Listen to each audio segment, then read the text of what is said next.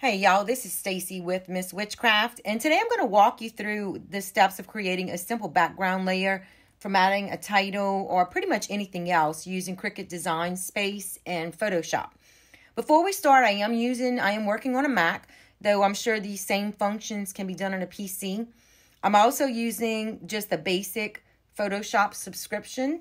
So as you can see, I've already got my title designed and ready to go on the mat.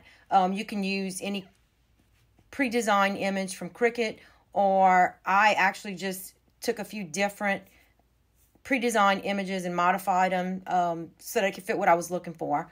So the first step in getting started with this is we are going to choose shapes, and I'm just going to grab a basic square, and I am going to make that square quite a bit bigger than the image. Notice it's in front. That's how it's going to show up at first. But I'm going to make it quite a bit bigger than the image. I am then going to convert this to white so that it has nice contrast. Of course, if you're using white, basically white title, you want to use a different contrast color, but I'm going to use white. And I am then going to choose arrange, and I am going to send that to the back. So as you can see, we've got this nice white box directly behind our image. One thing that is important here is that we want to make sure, as you can see, there's a little plus, a little T right in the middle. It's the centering device in the middle of that box. And we want to get rid of that so that it doesn't show up with our image. So I'm going to go ahead and just click on the Cricut mat, the canvas, to get rid of that. So now we have our image with just a nice white background behind it. The next step is that we are going to take a screenshot of just this image. Now, on a Mac, it's just a simple command function. You may need to, if you don't know how to do it on a PC, you may need to look up how to take just a picture of a portion of your screen. But for this sake, we're going to use Command-Shift-4. My cursor appears, and I can just drag out a box to take a screenshot of that image. Okay, as you can see, it appears over here in the right-hand corner. It is saved to my desktop, which to me is the easiest place to work with it at. If yours saved somewhere else, you may need to find where it's saved to. But so now that we've got that screenshot taken, I'm going to go ahead and open up Photoshop. Again, it's just a basic Photoshop subscription. Now that I've gotten Photoshop open, I'm going to choose Open. And go to my desktop because it converted. So as you can see on my desktop, the first thing on the list is the last thing that I did. So it's screenshot. I'm going to choose that screenshot, and I'm going to open it in Photoshop. And as you can see, so we have our title with the white background behind it, all as one image. Okay, so the next step, now that we have it here in Photoshop, is we are going to select color range. From up here on the menu bar, you see select. We're going to press select, and then we're going to choose color range. Okay, and I want to pause here for just a second so you can take a look at how these settings are done. I have adjusted this a little bit. The fuzziness, I've got it set around 115. If the fuzziness, if that number's a little too low, it's not going to give you a good solid outline around it. I also have checked off here selection. It doesn't seem to work if you have image. If you do image, it's going to outline the whole thing. So we just wanted to use selection.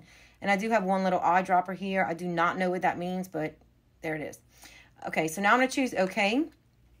And as you can see, it put a nice little dash. It has selected just the title here in this image. Okay, so now I'm going to choose Command-C or copy. Okay, so if you're using commands, it would be Command-C to copy, or you can go to, in the menu here, you can go to Edit and choose Copy. So now we've copied that image.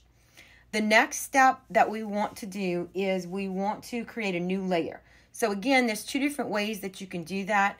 Right here in the bottom right-hand corner, there's a box with a T in the middle or a plus sign in the middle. You can choose that, and it will open up a new layer. Or you can go to Layer in the menu bar, choose New, and then choose Layer. And as you can see, my layer has appeared and it is currently selected. Okay, so now we're working in this layer. The next step is we're going to paste what we copied into that layer. Okay, so again, there's two ways to do it. You can use Command V if you're using commands on a Mac, or you can go back up here to the menu bar, choose Edit, and choose Paste. As you can see, the squiggly lines around it have disappeared. The selection of it has disappeared. So now we've got it pasted onto our new layer. The next step is going to be to double click on this layer icon on the little fuzzy part of it. Open that up. Okay, and now you've got your layer style box open. I'm going to choose from styles here. I'm going to choose stroke. And I'm actually going to click on stroke again. And it's going to change it gives me the option to change the structure of the stroke. Okay, so right now, as you can see, when I did this, it made a nice outline around it. It kind of expanded the image. I have this currently, and this will be a relatively narrow mat. It won't be that much bigger than the current title. Okay, I have it set at 16 points. Okay, you can move this and you can go as big or as small, as thin of a mat as you want it. So what I'm going to do with this first mat is I'm going to leave it at 16 because I think that's a good size for the base mat. And I'm going to choose OK. All right. So now I'm going to save what I've just done. Okay. So under File, I'm going to choose Save As.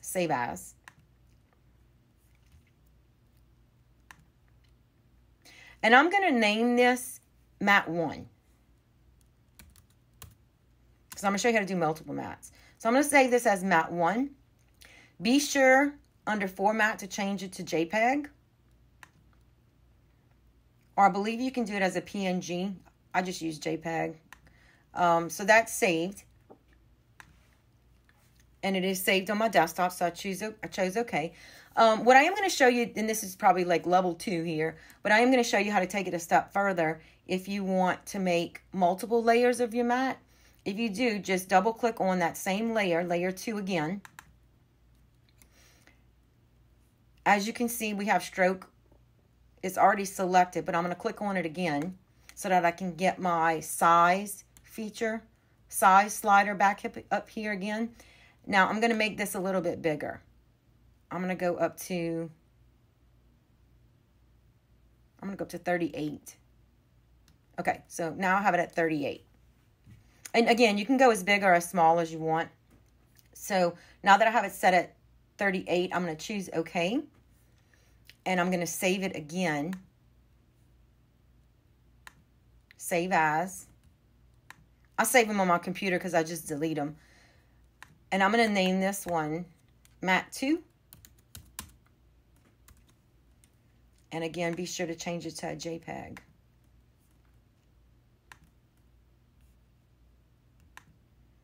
All right, so we're done in Photoshop. We're going to go back to Cricut Design Space.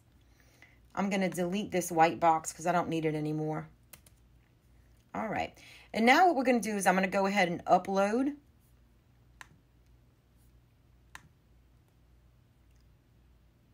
I'm going to upload first Mat 1. As you can see, I've got them named here.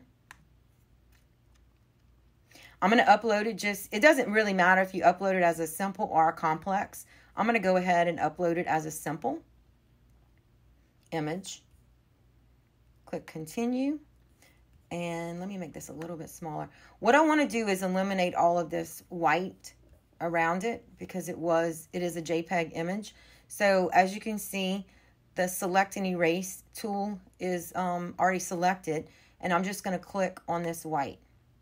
Okay, now if you would like, especially on this first layer, it's sometimes fun to do that. If you would like to eliminate and have this cut out as well, you can just click on those spaces. Oops, I almost forgot these. All right, very good. So now we've gotten rid of all the white background that's not part of our mat, and I'm going to choose continue.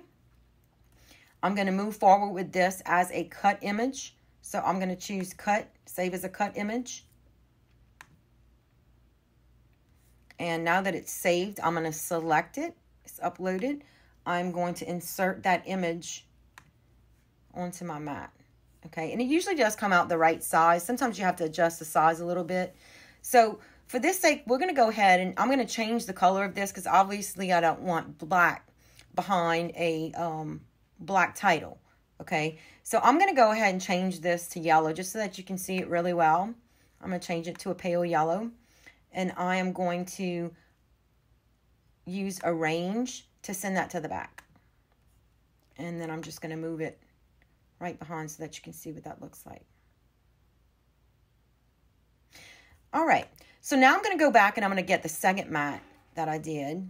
That's going to be a little bit bigger than the first mat. So once again, it's already saved on my desktop from when we were working in Photoshop. So I'm going to choose upload image, browse, and mat 2 is on my desktop. So I'm going to choose mat 2 and I'm going to open it. I'm going to do the same process. I'm going to use it as a simple image type. Make this a little bit smaller again so you can see. And this time I'm not going to eliminate all of the white, like there's a space in between the two L's. I'm not going to eliminate that. That way I have a solid, but you can if you want to, okay? So all I'm going to eliminate is the white that's all the way around this mat. So I'm going to click on it and it's going to delete it. Click continue. And I'm going to save it as a cut image again.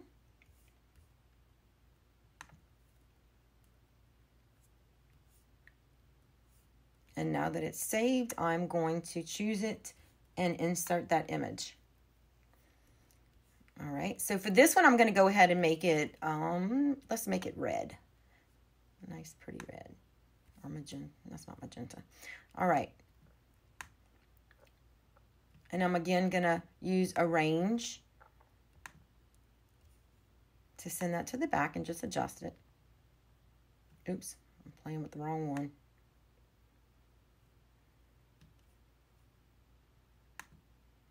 All right, and there it is. And if you want to adjust the size, if you want to adjust the size of all of them, let's just say I wanted to make this whole thing a little bigger or a little smaller than what it is, then you can simply use select all. That way when you're adjusting the sizes you're adjusting the size of all of them and keeping the scale the same on them. I hope that helps y'all, and you guys have a great day.